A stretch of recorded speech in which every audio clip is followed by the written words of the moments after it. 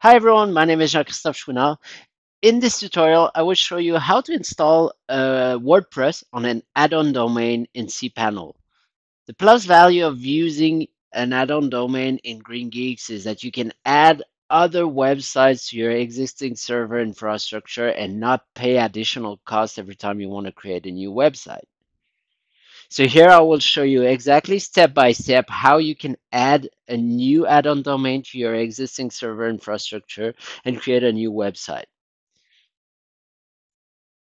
So here I'm connected to my GreenGeek accounts. So for this tutorial, I will assume that you already have a server hosted on GreenGeeks and you already have your own domain and whatever, and you're simply trying to add a new domain to that server configuration.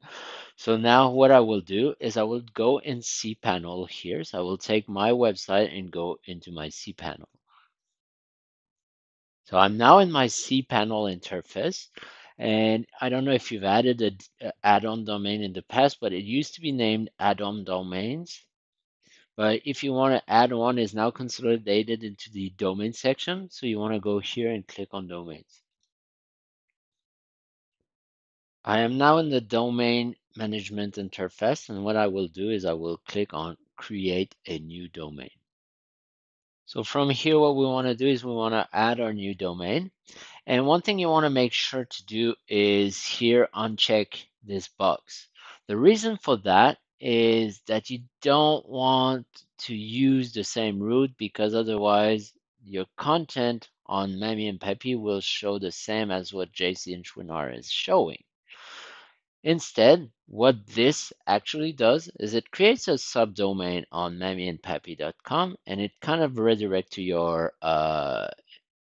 your host, which is mammyandpeppy.com, which is what allows you to create multiple websites on the same domain. So now we can click on submit. And once this is done, we can click on list domains. Here, when I reload the page, I can see that Mammy and Peppy was already created. One thing is interesting here is because we already enabled HTTPS redirect in the future, any new domain that I will create will inherit that HTTP to HTTPS redirect automatically. Here, coming back to our cPanel, I will show you how to install WordPress on your add-on domain. So the first step is you go into Tools and you scroll down the bottom and you will find the WordPress Softaculous installation. So you click here. And from here, you will click on Install Now. Now you will need to choose the domain where you want to install WordPress. So you will click on that down arrow. And from here, I will select, so I have one out of two. The one I want to install it is on the domain. So once this is selected, what I can do is I can change my site name so I can do whatever I want. So this is for my parents. I want to do this. So it's arts. So I can do whatever I want. I can put the language. Here my parents speak French. I want to move this to French. What plugins do I want to install? I could install whatever I want here. The only thing I would do is I would install GeneratePress because I will build my website on GeneratePress, and then I can click on install. Before you click on install, just make sure that you go here and copy your password and keep it somewhere safe. You can also change the admin username just for increased security to whatever you want. So let's go ahead and click install.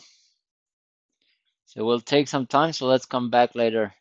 Sweet, now WordPress should be installed on my website, so you can go here and search for your website and say, and now I can see how my add-on domain was created and how I have WordPress installed on it. So this is it. We now have installed WordPress on an add-on domain and have multiple domains on a single web server, allowing you to build multiple websites at scale and save costs. See you in the next tutorial.